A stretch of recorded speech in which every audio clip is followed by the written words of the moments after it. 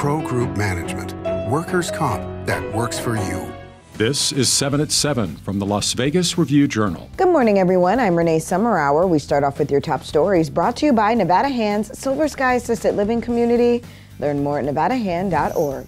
Police say they have arrested a man who went on a casino robbery spree that began late last year.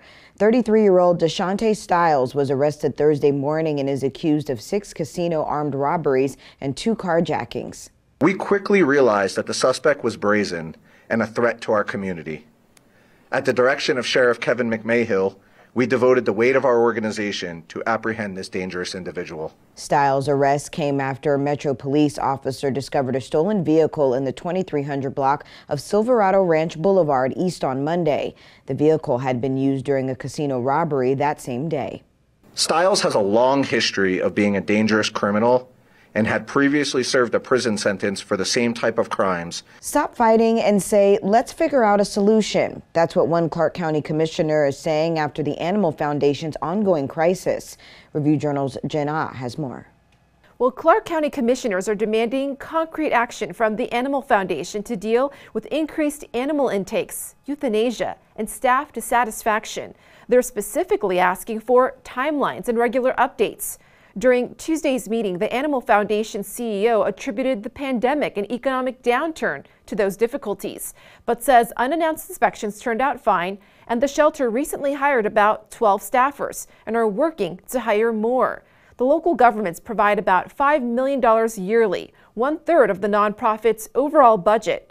During public comments, some mentioned possibly funding independent rescue groups.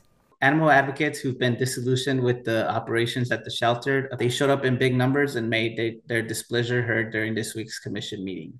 However, Commissioners Jim Gibson and Tick Segerblum say they would rather see the Animal Foundation and the rescue groups mend their relationship and collaborate.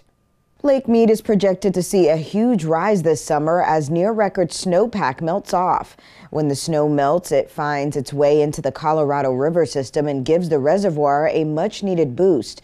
The lake is expected to rise by roughly 22 feet by the end of the year.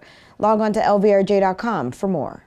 And the home of the Raiders is getting more accessible for those who ride on 2 wheels. The Raiders unveiled new bicycle racks and suggested bike paths at an event Thursday afternoon at Allegiant Stadium. Thrilled that we are extending by 3 times the number of people that will be able to bike here, because it's not only important for the people who come and visit and patron this facility, but it's also really important for people who work in this facility to have an alternative option to get to their workplace. Officials say the racks will allow more bikes to be stored on site, while the designated paths will enhance the safety of everyone who visits the stadium. In your business news, sponsored by Bank of Nevada, Bank on Accountability, Avianca Airlines, South America's second largest commercial air carrier, will launch nonstop air service between Las Vegas and San Salvador, El Salvador in July. The nonstop round-trip services are scheduled to begin July 15th and operate Tuesday, Thursday, and Saturday. And the Las Vegas Convention Center's $600 million renovation is officially underway. Tourism leaders say the West Hall will be a replacement space as the other halls will be out of commission during renovations. However, no conventions will be displaced thanks to a meticulous construction schedule. Now for your weather report, brought to you by Star Nursery, your garden's partner for every bloomin' thing. Happy Friday, everyone. Sunny skies with breezy conditions, but warmer temperatures are in your forecast for today. Daytime highs ranging in the low to mid 80s with winds as high as 15 miles per hour in parts of the valley. Tonight, mostly clear skies, breezy, lows in the low to mid 60s. For the weekend, temps ranging in the mid to upper 80s. Breezy conditions will die down Saturday into Sunday. Evening lows staying in the low to mid 60s. We could see low 90s to start your work week. In your entertainment news, sponsored by Arizona Charlie's, has live entertainment every weekend at both locations. Go to ArizonaCharlies.com to see who's playing.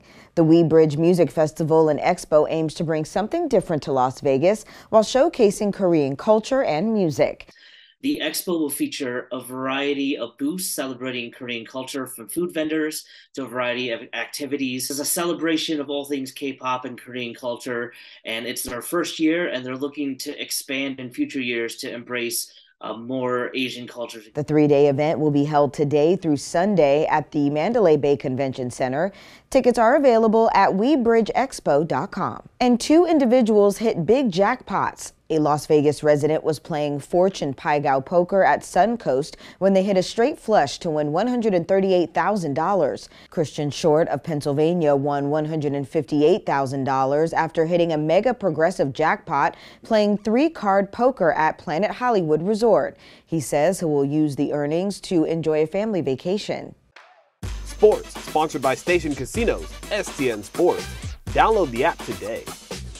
After losing on home ice in Game 1, the Golden Knights took a 5-2 win over the Winnipeg Jets Thursday night at T-Mobile Arena to even their first-round series at a game apiece. Mark Stone scored 2 goals in the game, his first since returning to the lineup.